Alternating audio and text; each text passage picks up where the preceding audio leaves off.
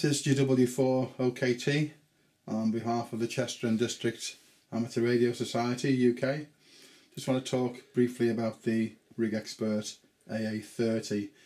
This is the vanilla version of the antenna analyzers from Rig Expert, which covers 100 kHz up to about 30 MHz. What I want to do today is show you a few things like measuring the SWR of an antenna, how to cut a quarter wave stub, and maybe have a look at the resonance of a trap.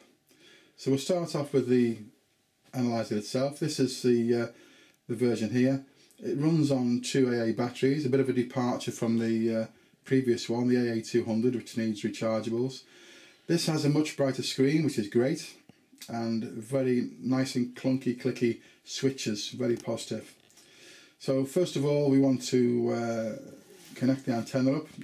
The big thing with this is it doesn't like static, so this is the antenna, my 6B TV, and we'll just short out between the centre conductor and the earth, and then plug into the analyzer. So we're going to check now what the SWR is on a given frequency. Okay, so we're going to measure the SWR of my 6B TV antenna, which I've plugged in, and currently you'll see the display is at 28,500 megahertz.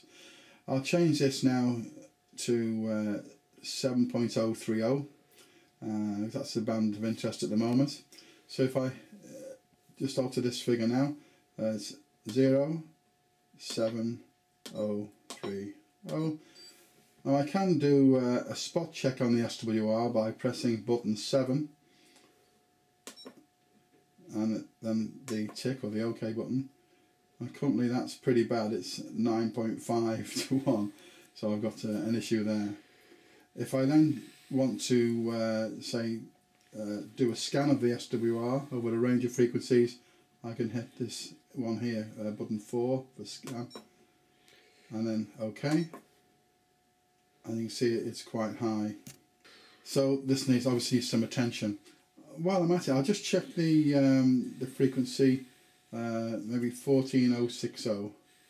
So again, the 2 button for frequency, and then 14060, and then OK. And you can see this is much lower, much more desirable.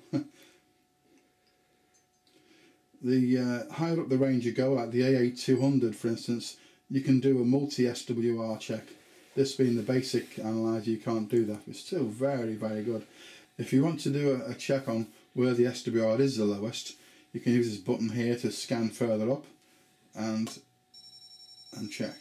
So you scan along and then hit the OK button again, and it'll redo the scan, and you can see where it's dropping now. So about 14250 or so, that's where it's the lowest SWR. Very handy function.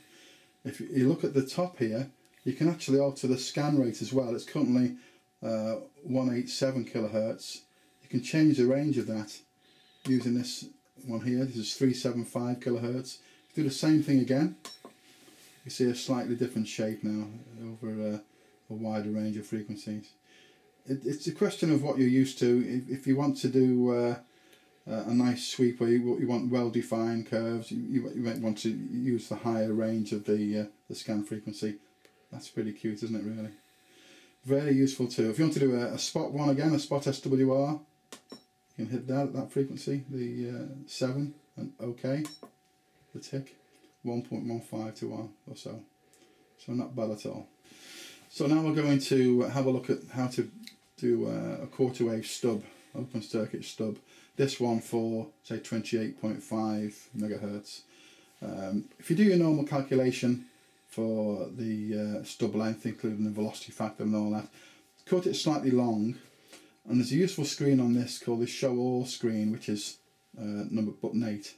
So we're currently on 28.5, so we'll hit OK, and then go to the show all screen, which is 8, and you can see here what you're looking for is this X value to be 0, or fairly close to 0, to indicate resonance. So this is the end of the stub here. If I make some cuts with the scissors, you can see you don't have to hit the OK button, it'll do it live. So it's 15, 12.4, 9.8, 6.5, 3.7,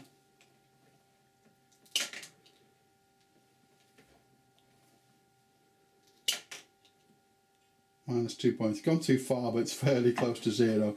So you can see you can do a live adjustment of this and get fairly close to resonance. If you take more care, you can actually obviously get to 0. But it's a very easy function to use, the show all screen. Okay, so now we're going to just check a coaxial trap that I knocked together. I know this one works at about 10.4 megahertz. In practice, there is a bit of a problem because you have to make sure that your coupling to the trap is quite close. Some people make a big loop for sensing and sit the trap in the middle. This one is just a bit of messing around. I put a small, maybe an inch and a half loop in the centre of the trap, and we'll see. We look for the dip on the SWR scan screen. So I know it's about 10.4 megahertz. So now I'll just say we'll go for the OK button, and again scan, and we're looking for the dip now. And you can see there it's reasonably sharp at about, maybe let's have a look, about maybe 10,450, something like that. Let's have a look. 10,430, yeah, about 10,430 megahertz. So it's pretty good. There is a chicken and the egg situation here. If your coupling's poor to the trap, you don't know if the trap's working, or it's just poor coupling. So it does take a bit of practice with different size loops maybe. Just as a reminder, these things are very sensitive to static and so on. So this connection now from my 6BTV vertical antenna, before I plug in, I always just short between the sensing conductor and the side of the plug, just to make sure there's no static. Then you can plug in, and then just use the normal scan function. So OK, and OK again, and this is for 21.03 megahertz now. Can you zoom in and see that? OK, Paul? It's quite a nice trailer. Yeah, it's pretty good. So just be careful with the static. Don't leave them plugged into the antenna, and of course don't inject anything into the analyzer. It'll just kill the RF sensing chip.